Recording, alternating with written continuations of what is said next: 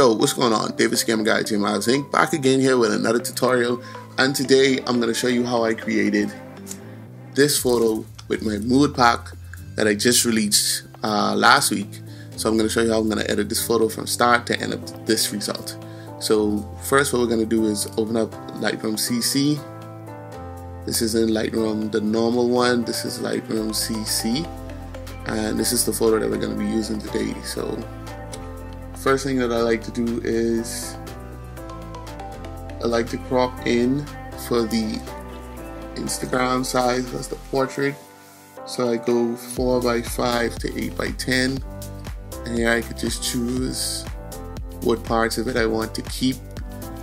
This is so that the image stays sharp and I don't have to use the cropping in Instagram. So that looks pretty good. The next thing we're going to go to is our presets.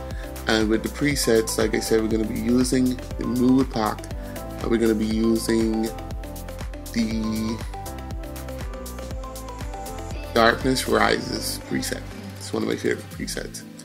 So with this, as you can see, we already have a kind of base of how I want it, but his face is really kind of dark, and I really want his face to be kind of lit up from the light that's illuminating down on him to showcase the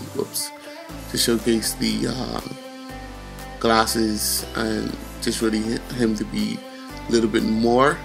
So let's just play around with some highlights. Get the highlights a bit more. Pull up the shadows just a bit so you can see more depth of his actual shirt.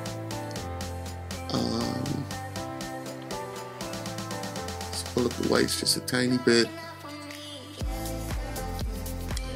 Pull down the blacks.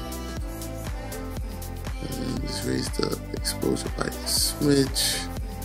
Okay, and that's kind of pretty basic of, what exactly I want it to look like.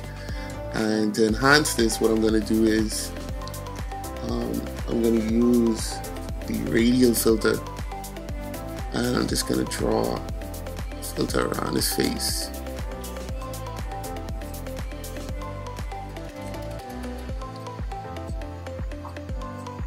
Draw a filter on his face, and with that we can now increase the amount of highlights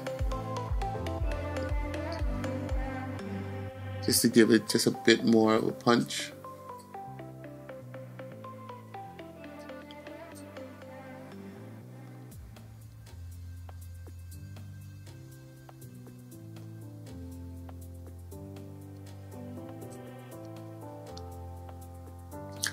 And as you can see, the sharpness is really kind of overdoing it for me, so I'm going to yank down that sharpness just a bit.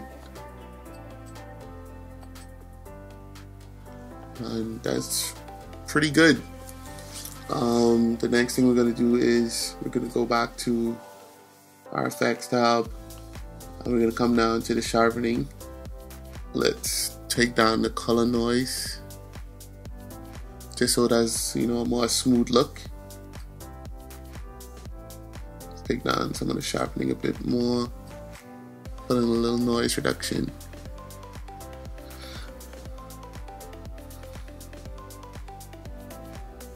And even after that, I still would go back and play with, some of the shadows. Just take down the vibrance just a bit,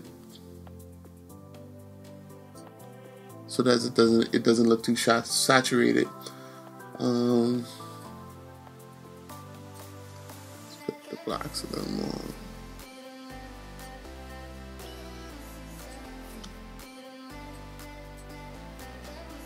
And that's basically it. That's how I kind of created this look. And you can do a before and after.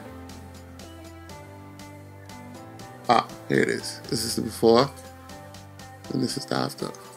Before, after. And as you can see, I kind of created these presets so that they're not hard to edit.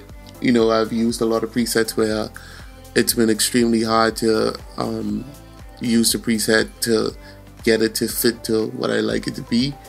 And with the mood pack that I just released, you guys can pick that up in my South-Fi store. I'm going to link that above in this video. It's really easy to get the look that you're going to be achieving for this particular video. But like I said, this is how I edit most of my photos. These are the stuff that I use to edit my photos. I like to create my own presets so I can get, you know, a certain feel and a certain look. If you like this video, if you like this tutorial video, if you like all of these tutorial videos and all my videos, don't forget to like and subscribe to the channel. We have been growing since